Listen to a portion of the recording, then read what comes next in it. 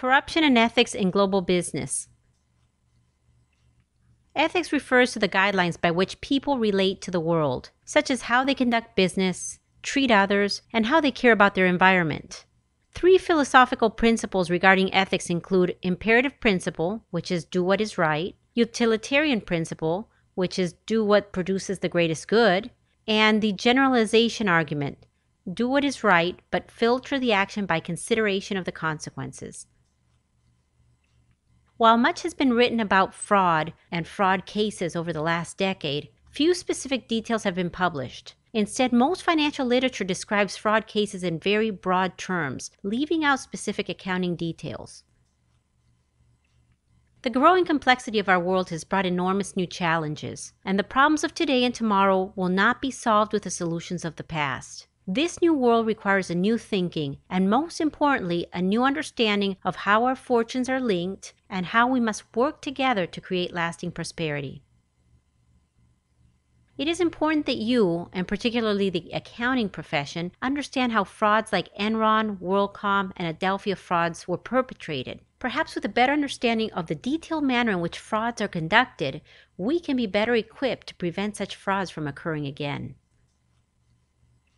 The problem is that although we are very aware of corporate scandals, many frauds continue to evade discovery until they reach enormous size.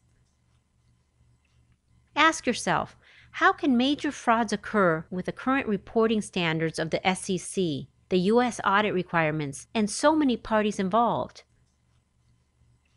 We have auditors, board members, audit committee members, the regulators, financial analysts, and many others. So why do companies often seem unable to identify many types of fraud until they've inflicted major damage on our investors, lenders, suppliers, the public, and financial markets? The answer is we need to better educate those of you who should be able to identify the fraud. If you're aided with the knowledge of how specific acts of fraud are carried out and have a strong basis in ethical decision-making, it'll be easier not only to climb the corporate ladder, but to know which ladder to climb. So how do you choose wisely? We have our conscience, and we are influenced by cultural beliefs, fellow workers, family, friends, the law, religious beliefs, as well as our employer, our school, or the region of the country we live in. So what happens when you get a promotion? We're generally really excited about the new title and the new salary. However, we need to choose wisely and know what that promotion entails. What new responsibilities are we taking on? Do we have the background knowledge to take this job? And lastly, do we trust the team that we're working with? Each year, Transparency International publishes the Corruption Perceptions Index, which provides a measurement of the potential corruption risk per country. The CPI ranks 180 different countries by their perceived levels of corruption, as determined by expert assessments and opinion surveys. Violation of laws such as the Foreign and Corrupt Practices Act are more likely to occur in countries with high corruption risk. Note, however, that a low-risk country does not guarantee that there will be no corruption. Risk assessment should be thorough and focused upon operations in high-risk countries, but without ignoring low-risk countries. Corporate responsibility refers to a company's obligation to society, including the welfare of a wide range of stakeholders, the people and places affected by company activities. CRS mandates that a company must strive to provide quality products and quality service to its customers, provide an appropriate return on investment to shareholders, treat employees with dignity and respect, take care of the environment, meet legal obligations, and deal fairly with suppliers, lenders, and other business parties. Following legal rules is the starting point for making an ethical choice. A second way to resolve ethical questions is to apply the formal policies of the company. A third way to make an ethical choice is to follow the informal guidelines, such as moral intuition. Two principles that can help when making an ethical decision are the principle of consistency and the principle of respect. To apply the principle of consistency, we ask, what if everyone did it? To apply the principle of respect, one must make a choice that treats people with the greatest respect. Many companies have established a corporate ethics code. A well-designed corporate code should be monitored and enforced by top management.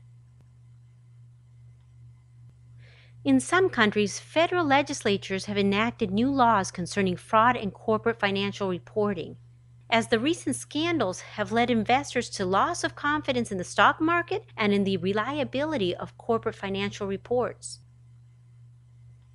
So how has this happened?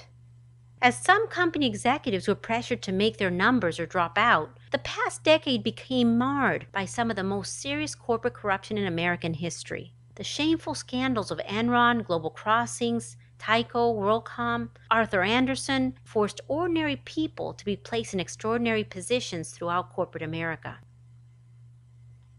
Before its collapse, Enron was a highly regarded energy company located in Houston. However, Enron abused an accounting practice known as mark-to-market accounting.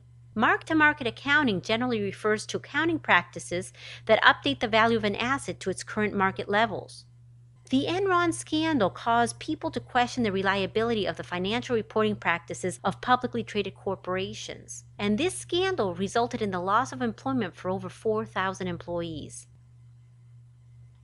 Sharon Watkins is viewed by many supporters as the whistleblower who uncovered the Enron scandal, where shareholders lost nearly $11 billion. The stock market received still another king-size jolt from the second largest long-distance company in the United States, as WorldCom was then charged with fraud by the U.S. regulators. WorldCom grew from a small long-distance company largely by aggressively acquiring 60 other telecom companies in 15 years. From 1999 to 2002, WorldCom had manipulated earnings by using fraudulent accounting methods and thereby presenting a false image of economic growth and prosperity. This fraud of billions became one of the biggest accounting scandals in U.S. history and resulted in the loss of employment for over 37,000 employees. Whistleblower Cynthia Cooper and her dedicated subordinates discovered the $3.8 billion accounting fraud. Not surprisingly, Watkins and Cooper's exposure of corporate corruption also led to the indictment and subsequent dismantling of Arthur Andersen, one of the 5 largest audit and accountancy partnerships in the world. This corporate scandal caused another 8,500 employees to lose their jobs. On July 30, 2002, Congress passed the Sarbanes-Oxley Act, a uniform national anti-retaliation piece of legislation. The SOX set new or enhanced standards for all U.S. public company boards, management, and public accounting firms. A large number of Foreign and Corrupt Practices Act prosecutions grew out of the post-Enron concerns regarding marketplace integrity. The effects of poor corporate social responsibility, however, continued to lead to more setbacks, which adversely affected the American economy. In these cases, whistleblowers made public interest a priority over organizational loyalty. We of course also can't forget Bernie Madoff and the Ponzi scheme. Bernie was once the non-executive chairman of the NASDAQ stock exchange. Concerns about his business surfaced as early as 1999, when a financial analyst informed the SEC that he believed it was legally and mathematically impossible to achieve the gains Madoff was claiming to deliver. Harry Marco Polo spent 9 years fruitlessly trying to convince the SEC that Madoff's investment operation was a scam. Law enforcers around the country have begun to take a new interest in corporate crime and the importance of whistleblowers. In testimony before Congress on July 20, 2010, the SEC Chairman Mary Shapiro indicated that establishing a robust whistleblower program was a high priority for the Commission to incentivize people to come forward with information which the SEC would otherwise not receive. On July 21, 2010, President Obama signed into law the Dodd-Frank Wall Street Reform and Consumer Protection Act in an effort to once again incentivize whistleblowing. Unlike the previous SEC insider trading bounty programs that were discretionary, the whistleblower bounties under the Dodd-Frank Act were mandatory. Basically, the program allowed persons who provided information which led to successful SEC enforcement to receive between 10 to 30% of any monetary sanction over $1 million. Some countries have imposed new responsibilities on lawyers and accountants to act as gatekeepers in domestic and international transactions, and occasion to act as a whistleblower, particularly in cases where there's reason to suspect that the abuse of the corporate form is facilitating crime or terrorist activities. The war against terror is as strong as its weakest link. Limiting the resources available to terrorist groups may prevent some attacks from taking place or reduce the devastating impact of others. Unfortunately, however, whistleblowers who expose corruption sometimes not only face risks of being harassed or sued by their employer for breach of confidentiality, but they're also exposed to physical violence or even death. It's imperative that whistleblowers are provided the adequate protection they deserve. So, can ethics be taught? Academic research shows that ethical classes affect people's action in a positive manner. Teaching ethics will have at least some impact upon the ethical perspectives and behavior of those being taught. Today, academia is striving to provide students with a better foundation of how fraud occurs, so you can be attuned to the areas of potential abuse. Still, however, in many cases, variables, possible consequences, and overlooked or misunderstood facts makes accurate risk assessment close to impossible.